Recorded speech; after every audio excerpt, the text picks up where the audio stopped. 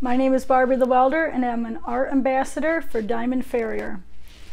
Today's project that I'm going to show you how to make is a coat rack that is in the shape of a moose head. It's one of my favorite horseshoe projects.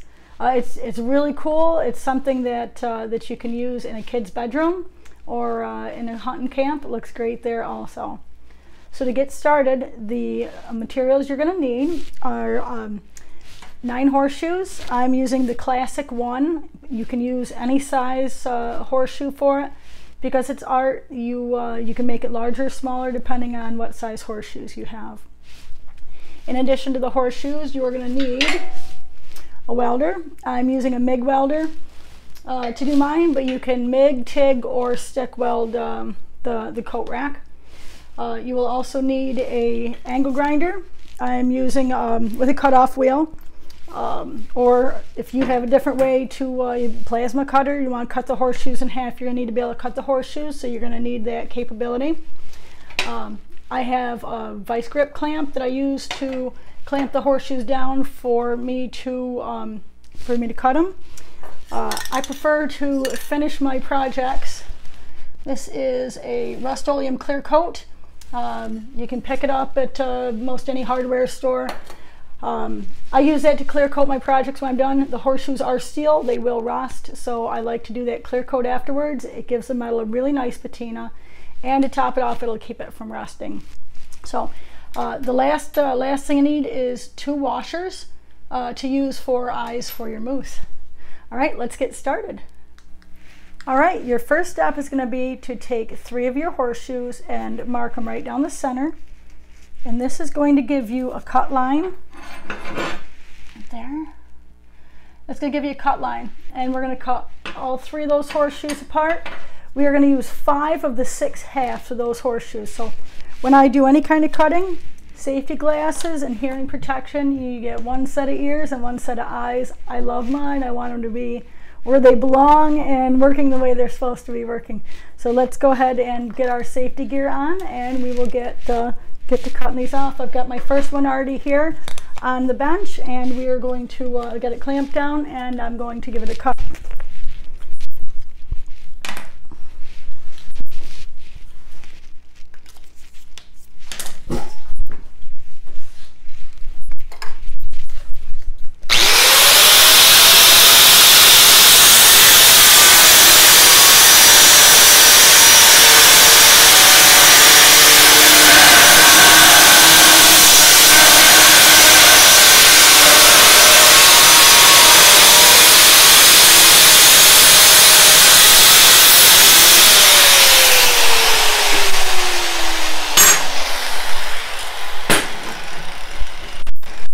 You're going to go right ahead and cut both of the other 2. Cut them also.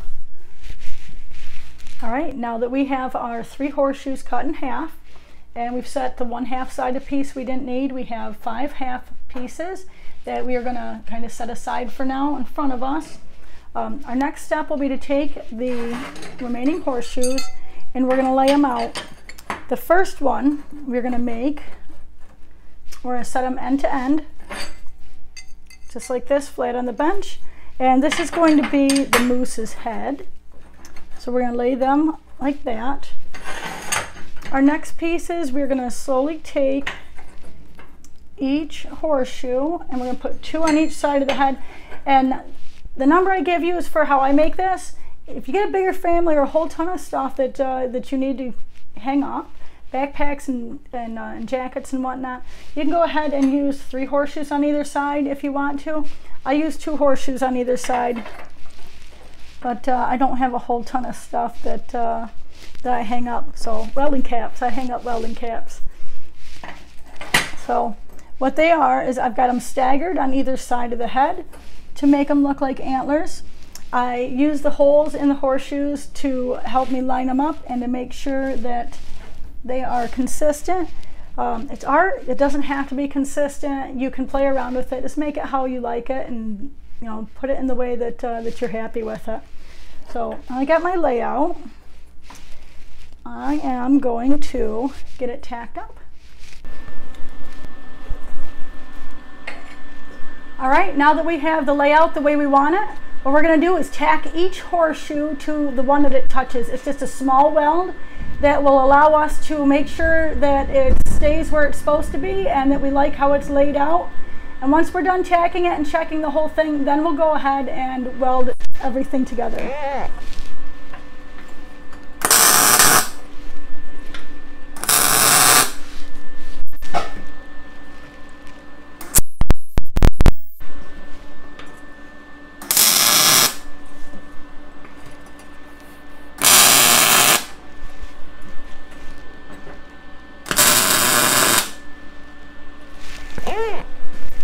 Alright, it's lightly tacked. I have just a small tack in each spot.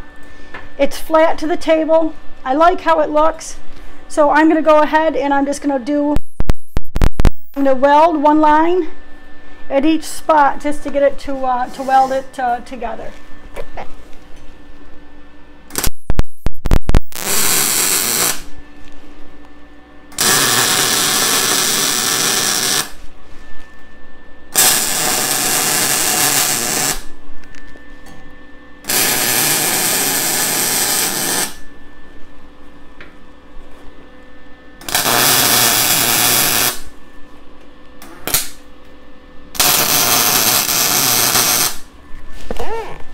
Alright, because I want it to be sturdy, I'm going to turn it over.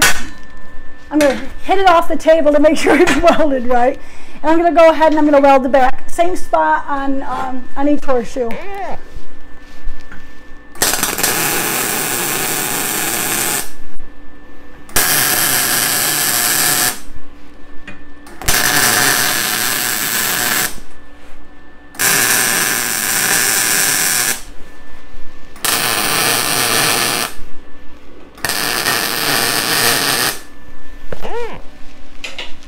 All right, there you go. One moose head getting welded up. Our next step is going to go ahead and be to weld the eyes on, and it's as simple as this. You're going to have one washer on each side, and I think in order to make sure it's right, I'm flipping it over to make sure that I'm looking at it face to face so that he's exactly how I want it. Otherwise I'm going to end up with a googly-eyed moose. So get your washers set where you want them. And go ahead and put a tack weld on either one. Make sure that you like it, and if you like where they're set up, go ahead and weld it. If you don't like where you set it up, take a small hammer and you can hit them, like move them around. That's the idea of having that tack weld, is so that you are not you're not 100% committed to where that piece is if you don't like it once you take a look at it from a different angle.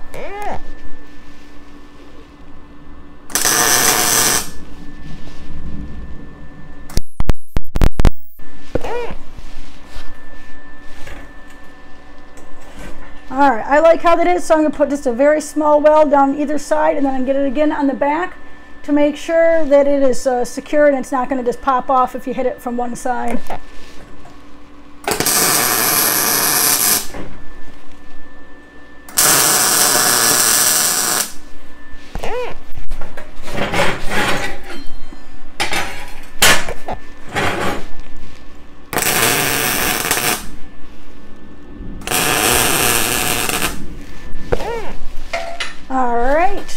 Two moose eyes.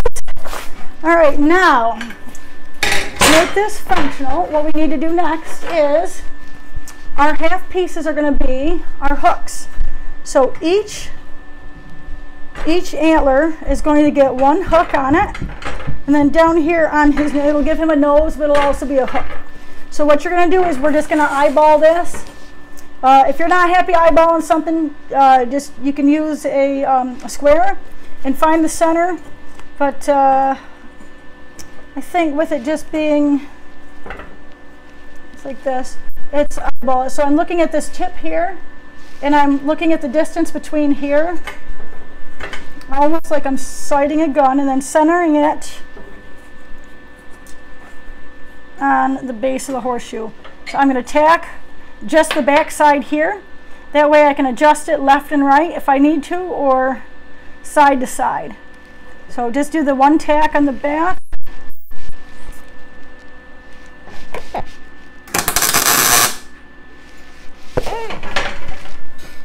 I'll be darned. Normally it's not that easy.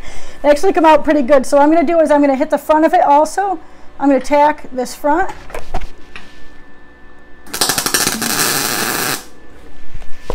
And that should stay. I get it? Yes, I got it. So same thing all the way across each antler. You're going to put a hook. And you're going to do the same thing. Tack the back, check it, and then tack the front.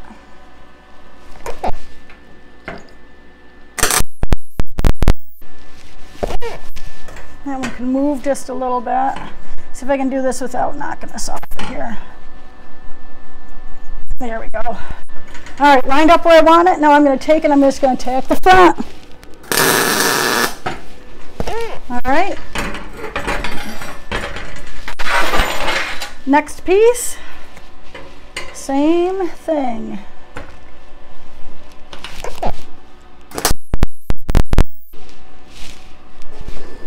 Like where that one is, so I'm just going to tack the front.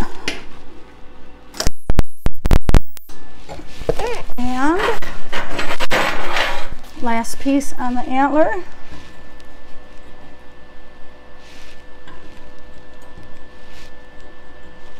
Get it lined up. I can use the marks. Diamond is stamped right here on this horseshoe. And honestly, for art, I'm sure they didn't think of this. I don't know. Maybe they did. I can use those that diamond stamp on there to line it up, and that's what's made it easier for me to line each of these hooks up. Is it just center it right on that diamond. All right, I like the front. Oh, and I'm hooked. There we go. All right, and our last piece is going to be tack welded right on the nose. Same thing, center that piece on there. Eyeball it, make sure that you're straight. Also, as you're going, you want to make sure side to side that it's not leaning way to the left or to the right, so that you don't have it all cattywampus.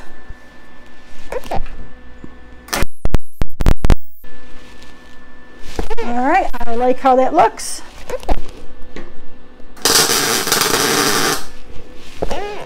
Now, sometimes as you're doing these projects, you're sitting right here on top of the table, right on top of your project, and you're looking at it close up.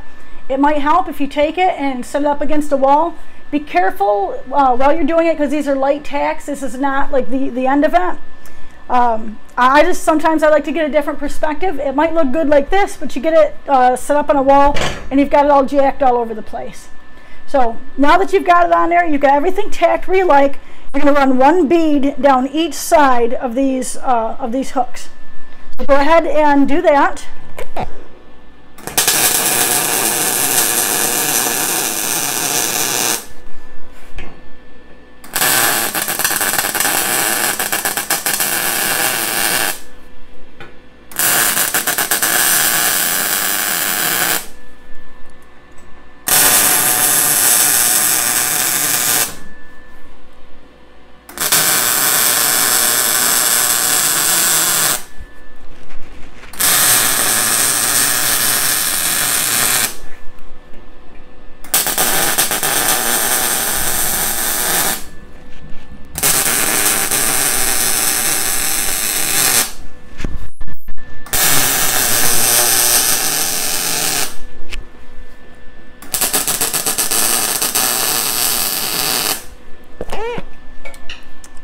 All right, we have got him welded up and we're ready for the next step. All right, your next step is to do cleanup. What I neglected to mention in the beginning was that you're going to need a wire brush and hammer and chisel. I know, Barbie, you're a slacker. So I always use my safety glasses when I'm chiseling any slag off or using a wire brush. Again, it's I'm a safety girl. I love my eyes, and I've had stuff pop up on me, especially the spatter. So you know, I wear my glasses. I hope you are too. Public safety announcement over. Take your wire brush and you're going to clean each weld just by getting in. Let's turn this sideways so you can see. Just getting in here. You want to clean any discoloration off of each spot. And you also, as you're doing that, you want to look for weld spatter. The weld spatter is just small dots of weld that has gotten onto your project. If you are using a TIG welder, you shouldn't have it. Otherwise, get a hold of me and I'll help you set it up right. With a MIG, set up your machine right. The better your machine is set up for the material that you're using, the less spatter you're going to have. Chances are that you will have some spatter, but you want to do your best to set up the machine right so that you don't have it. So once you get done with cleaning up the weld spatter, or with the weld coloration, take your hammer and your chisel and you're going to want to chip away any of that spatter. It should come off pretty easy, hopefully. Just make sure you go over the whole project. The idea is, one, it looks better when you've got it all cleaned up, but the most important thing is the fact that no one's going to get hurt handling it. You've got people that are going to be using this, and if they're using it, then they're brushing up against it. That weld spatter, it could cut people, and you don't want to do that with your art. So the last step is that clear coat I told you guys about. I don't know if there's other brands. I'm sure there are. There's usually, but that's what I use, the Rust-Oleum clear coat. You can get it at any hardware store. I love it. Everything that comes out of my shop that is steel gets clear coated. It just prevents it from rusting. So yeah, to prevent it from rusting, but it also gives it that nice finish. Gives it a good patina on the metal. It kind of pulls the color out of the metal, which is neat, and it gives it a little bit of depth. All right, there is the final project. Here is our moose head coat rack, perfect for hanging up hats and coats and whatever else that you guys see fit. Welding caps. I hang my welding caps on mine. If you guys really enjoyed this project, I have several other projects that I create using horseshoes on my YouTube channel. I also have a book coming out August 1st, Horseshoe Crafts, 30 projects that you can make at home. Just like this, I take you step by step through each project. I've taken a ton of pictures at each step to help you to craft all kinds of stuff that hopefully you guys will enjoy. How to make letters, candle holders, wine racks, bookends, you name it. If you name it, it's been made out of horseshoes, there's a dang good chance it's in that book. So I appreciate very much you guys checking out my video. And you get a chance, stop over to Instagram and YouTube and check out, or Instagram and Facebook, and check out Barbie the Welder. I hope to see you guys there and connect with you. Send me pictures of your projects, guys. I'd love to see what you guys create. Thank you so much.